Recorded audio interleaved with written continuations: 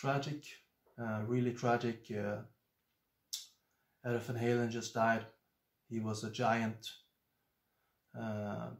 amongst guitar players, super influential to a whole generation of guitar players growing up in the 70s and in the 80s. And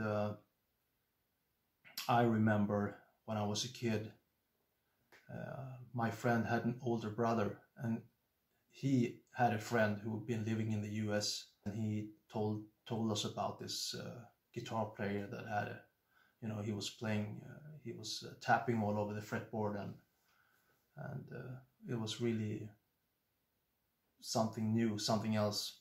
And back then we didn't have the internet or anything, you know, so it was just a little bit of a mythical guitar player. We didn't know much about him.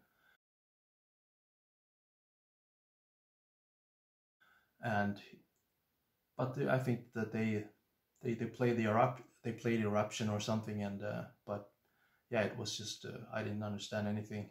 I think I was just totally into Kiss, so I didn't really get it. And then a little bit later on, I bought 1984, and I was a little bit disappointed because I thought it would be a, you know, guitar record, and they played Jump, and he was playing the keyboard, so that was not really cool, I thought.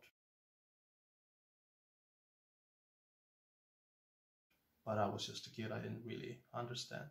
So anyway, yeah, it's a tragic thing. He wasn't that old either, just 65 years old. I mean, yeah, it's tragic. Rest in peace, dude.